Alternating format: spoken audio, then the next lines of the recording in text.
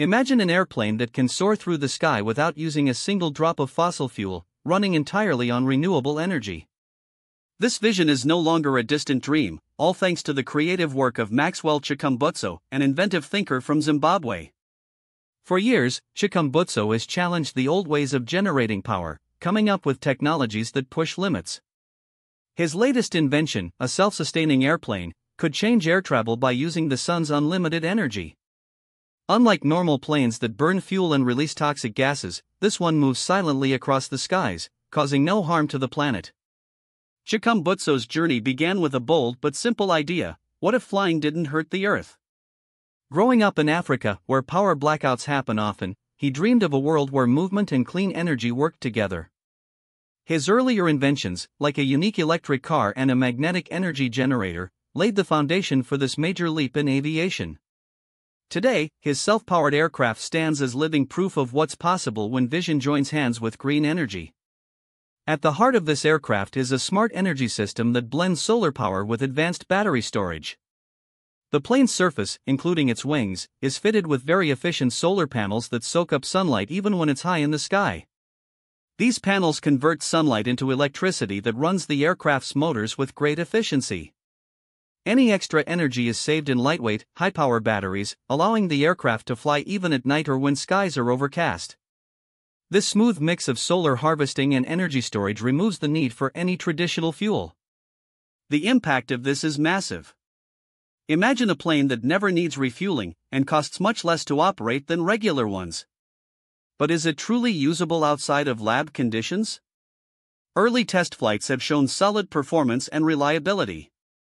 The prototype has already made short and medium-distance trips powered only by its renewable setup.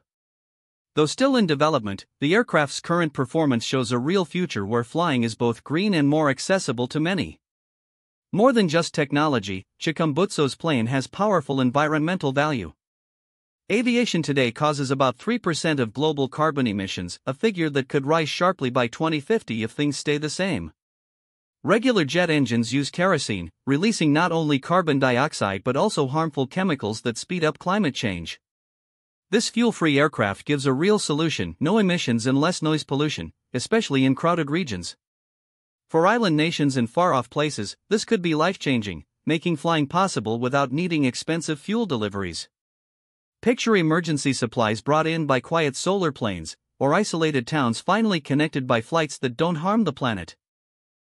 Chikumbutso's work fits perfectly with global goals, like the United Nations target for net zero emissions by mid-century.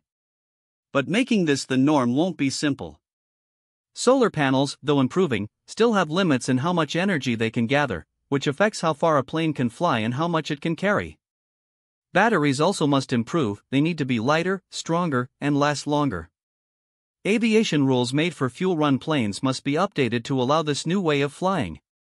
Some still question whether clean energy alone can handle the demands of commercial flights. But history teaches us that all big changes once faced doubt: electric vehicles, smartphones, even the first airplanes. Chikumbutso's working prototype proves that this concept is more than just talk. It functions, and it has room to grow. Joining forces with engineers and energy specialists could speed up progress. New solar technologies, like perovskite cells, might soon boost efficiency past 30%, a major win for solar flight. At the same time, solid-state batteries coming soon could offer higher energy storage and faster charging. His aircraft also opens the door to mixed systems, blending solar, wind, or even hydrogen power. As climate change becomes more urgent, both governments and businesses are investing in clean air travel. Chikumbutso's design places him at the front of this green movement, guiding a sector ready for transformation. His creation doesn't just change how we fly, it changes how we think about powering the world. This aircraft is more than just a machine, it's a sign of hope in the battle against climate crisis. The idea of flying without fossil fuels is now a real possibility, all because of Chikumbutso's tireless creativity. His solar-powered plane marks a huge shift in aviation. But what's needed to make it common? The next move is scaling it up. Turning a prototype into a fleet of planes takes smart design steps. Current versions use lightweight materials like carbon fiber and advanced composites to make up for battery weight. Every pound saved adds distance to each flight, making local trips possible. The first major users might be delivery companies, where weight isn't the biggest concern. Picture Amazon or DHL using solar-powered planes to deliver packages in sunny regions. Passenger versions could follow, starting with small planes flying less than 500 miles. Island nations like the Maldives or Hawaii, with short trips and lots of sunlight, could be ideal starting points. These places also suffer from climate change, so they may quickly adopt green flight options. Chikumbutso's aircraft might also reshape urban travel, powering air taxis that create no pollution. Vertical takeoff and landing electric aircraft, charged by the sun, could soon fly across city skies. Military uses could also grow, like silent drones for long missions that don't need to refuel. But the biggest difference might be in making flying possible for developing nations. In areas like Africa, where long distances and bad roads slow progress, solar-powered air travel could be a game-changer. Clinics could get medicine by silent, low-cost aircraft. Students in faraway villages might travel to schools hundreds of miles away using daily solar flights. This isn't just about machines, it's about equality, bridging transport gaps with clean power. Still, challenges remain. Solar panels lose efficiency in high heat, which can happen at high altitudes. Batteries also drain faster in cold weather, so smart temperature control systems are needed. Air traffic systems built for fast, fuel-based planes will need to adapt to slower, energy-saving flight routes. Public acceptance is another issue. Some might feel uneasy flying in a quiet plane without engine noise. That's where education comes in. Sharing test data and safety results will be crucial. Governments can help by supporting clean aviation startups and updating flight regulations. Agencies like the FAA and ESA are already drafting new rules for electric planes, showing that support is growing. Meanwhile, Chikumbutso's team is exploring ways to gather more energy while flying. Possible ideas include collecting wind energy from wingtip vortices or using solar skins that tilt toward the sun. Artificial intelligence might help the plane choose routes with the most sunlight while dodging storms. All of this could lead to smart flying where planes learn and adjust during each trip. Looking ahead, this kind of invention might even help with space missions. NASA is studying solar planes for use on Mars, where fossil fuels don't work. Chikumbutso's design could end up helping with interplanetary travel, proving that hard problems lead to brilliant ideas. Back on Earth, the economic effect could be huge. Fuel costs make up over a quarter of airline expenses.